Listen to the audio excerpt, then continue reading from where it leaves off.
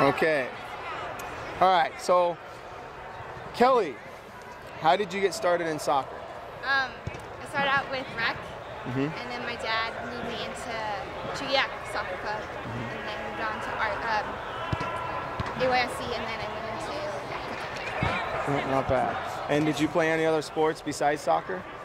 I did tennis for high school. Tennis in high school? But otherwise than that, No more tennis? what? No more tennis? No more tennis. Okay. All right. Taylor, did you play just soccer or did you play any other sports when you were growing up?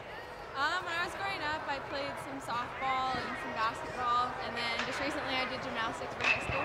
Okay. You like gymnastics? It was interesting. I almost broke my toe. It was fun. So you say soccer is your #1 sport, though? Oh yeah, definitely. Good, good.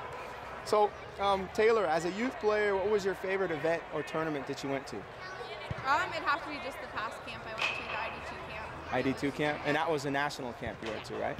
Good. What about you, Kelly? Favorite event? Favorite event or tournament that you've been to? Disney was my favorite tournament. Disney Showcase? You had to go there over Christmas time, huh? Yeah. Yeah. But you like that? Not bad. Did it ruin your Christmas? No, It was highlight, good? I think. It was a highlight of Christmas. Semifinals. Okay, so speaking of the ID2 National Camp, Taylor, how was it?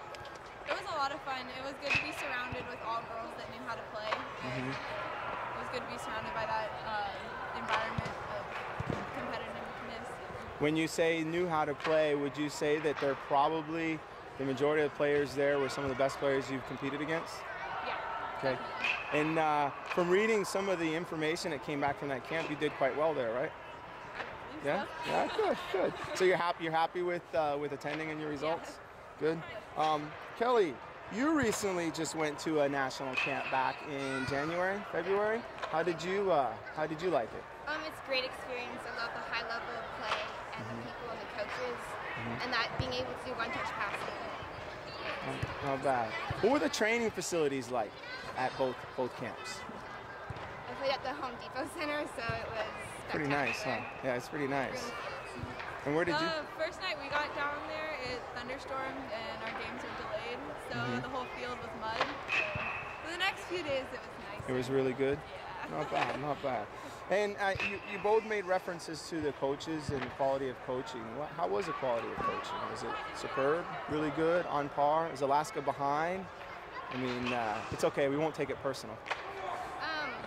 I feel like here we get a lot of one-on-one experience with the Cook and Lit Club coaches, and they're really attuned to the way we play. But down at Nationals, they're more technical and they work on the shape and the form. Not bad, not bad. Okay, so Taylor, you went to your first ID2 National Camp. Have you ever been to ODP camp? I've just been to the regional camp. Just the regional camp? And so based on your experiences at both camps, which do you think awarded you a better opportunity and was probably better for you as a player? I felt that the ID2 camp was skipping all the process of ODP, so it was basically just getting right down to the end point of it. So I thought that was a lot. So you thought that was more beneficial to you as a player? Good, good. Kelly, you verbally committed to Duke. Yes. Are you excited or nervous about that? Both. I'm really excited and nervous. Yes, you are? Why Duke? I really liked it. You visited the campus? Yeah. It's a good school. It's a good school, very good school. High academic standards, but I've heard you're a pretty good student, you'll do well. So that's good, that's good. So I tell you what, you got a group of young ladies here that want to meet you girls. If you had any advice to give them, what would that be, one at a time? Taylor, you're first. Stick with what you love. If you love the game, then stick with it and it will do good things for you. Excellent. I would say hard work ethic. Good, good. Well, thank you, ladies. Good luck to you both. Congratulations on your recent attendance to those events, and thank you for giving me the time to do this interview. And I think I have some young ladies that probably want to get your interview or your autograph, but I'm not sure exactly how they're going to do that. All right? Thanks, girls.